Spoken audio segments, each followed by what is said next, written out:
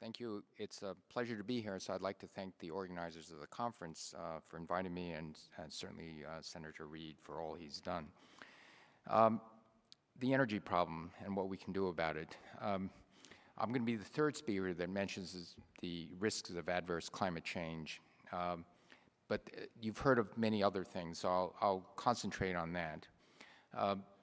And I applaud Governor Ritter for saying that this climate change, yes, people will say, well, we know the climate's changing, let's go beyond that, and it's got to take its place with all the other concerns of the country and the world. But consider this, there's about a 50% chance, the climate experts tell us, that in this century we will go up in temperature by 3 degrees centigrade. Now, 3 degrees centigrade doesn't seem a lot to you. That's 11 degrees Fahrenheit. Chicago changes by 30 degrees Fahrenheit in half a day. But 5 degrees centigrade means that it's the difference between where we are today and where we were in the last ice age.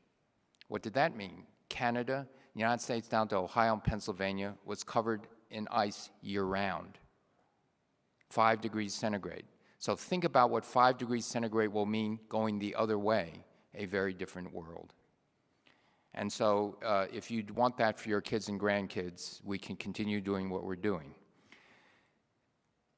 The climate change of that scale will cause enormous resource wars over water, arable land, and massive population displacements. We're not talking about 10,000 people. We're not talking about 10 million people. We're talking hundreds of millions to billions of people being flooded out permanently.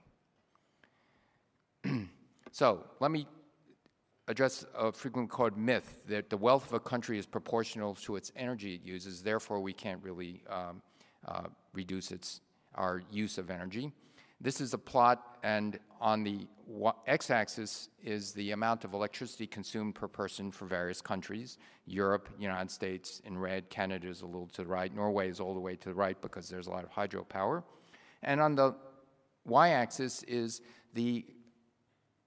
essentially the standard of living of countries. It's GDP, but it's also the healthcare, the education, and so on and so forth. Europe, which is that cluster over 1/3 the way on the left, wants to go down by a factor 2. The United States really has to go down and join them in order to make headroom for the developing countries. But the thing I want you to pay attention to the fact is that the standard of living beyond a certain energy consumption is absolutely flat. It doesn't improve the standard of living if you use the energy efficiently. Here's another existence proof. In the first oil crisis, California changed dramatically, and it levelized its use of electricity per person. From 1975 to today, its use of electricity essentially flat. The rest of the United States went up by about 55%. So during that time, the economy of California doubled. So here's another existence proof that it doesn't kill the economy. An economy can flourish even though it's efficient. Here's an example where this is refrigerators. The average size of an American refrigerator went from 18 to 22 cubic feet. The blue line plots the energy efficiency of refrigerators. It went down by a factor of 4. How much did it cost the American consumer? Well, the green line shows the inflation-adjusted price of refrigerators. It went down by a factor of 2. Okay. This is not what industry said when these laws were enacted in California. They said the American consumer can't pay for that. And they worked very hard for a couple of years, but in the end, both the Republicans and the Democrats said, no, this is a good thing. We're going to pass this standard. And then what happened miraculously is the manufacturers had to assign the job to the engineers instead of the lobbyists. And this is what you get.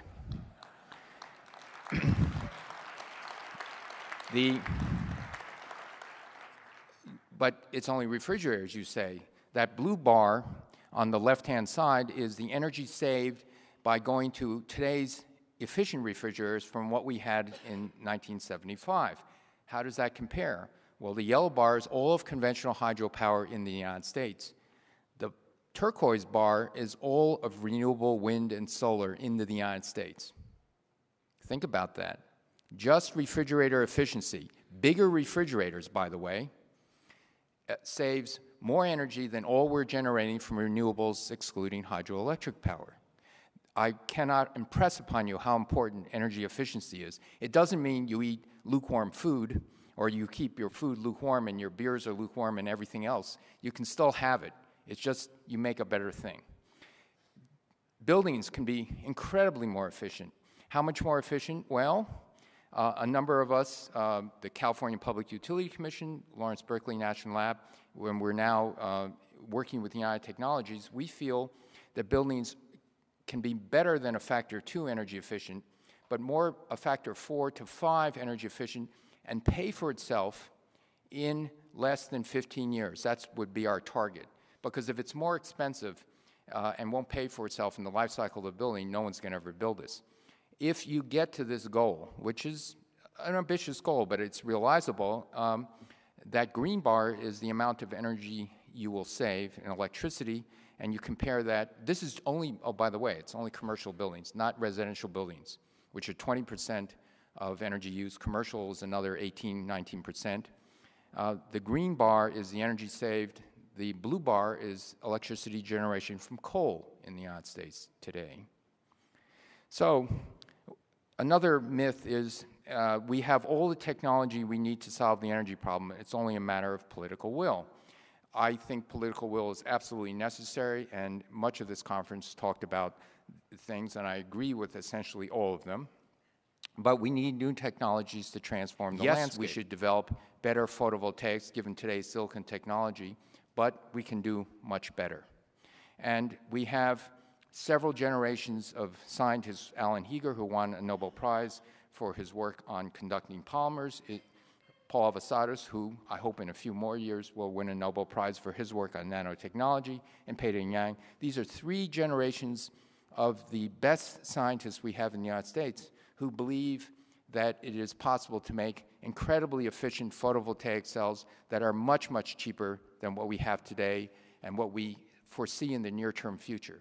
The price of photovoltaics will go down by a factor of 2 or 3. You can bank on it. I'm not sure it could go down by a factor of 5 to 10. If it goes down by a factor of 10, you won't even need all the price subsidies and everything else. What's the probability that this is going to happen tomorrow? Well, small. But there may be a 5% chance this year. We're looking at a number of areas. 5% chance per year. You have several good ideas, maybe a 20% chance per year. We hope to deliver in 5 or 10 years. Fire us if we don't. Biomass is another thing which has great promise. I don't mean corn biomass or sugar beet or soybean. I mean better stuff. Grasses that require far less energy inputs, that require far less water, that doesn't compete with prime agricultural land. This crop of grass growing outside of University of Illinois yields 15 times more ethanol per acre than corn. Not twice as much. 10 to 15 times as much.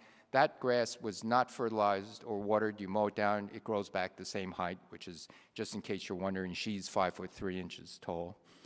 At Berkeley Lab, in the first 8 months of a new research program, we've developed ways to separate out the cellulose, the sugars that you can turn into fuel from the protective stuff in the plants.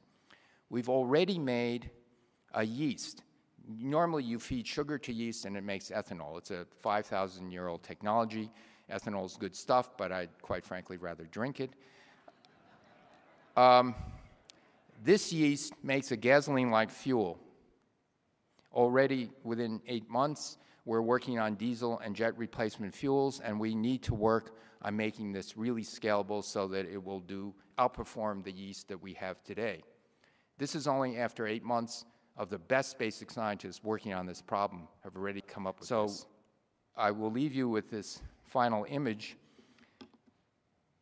This is, I was an undergraduate when this picture was taken, Apollo 8, and it shows the moon. It was Earthrise, a beautiful planet, a desolate moon, and focus on the fact there's nowhere else to go.